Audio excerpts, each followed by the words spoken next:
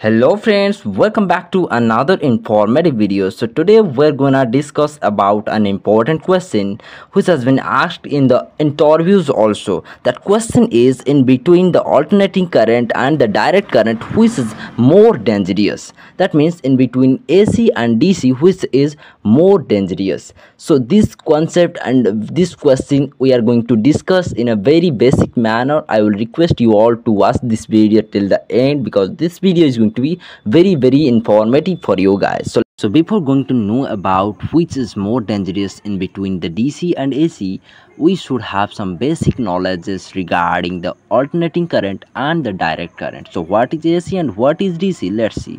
So in case of alternating current, the current direction changes periodically. Here you can see in the image also. And in case of DC, the direction of current doesn't change, it remains constant. And here also the image of DC is shown here. Okay, so in case of AC, the frequency is there, but in case of DC, frequency is zero, that is constant or zero. Okay, so this is the best concept regarding the AC and DC. So if we compare between the AC and DC, then studies indicate that AC is around 5 times more dangerous than DC.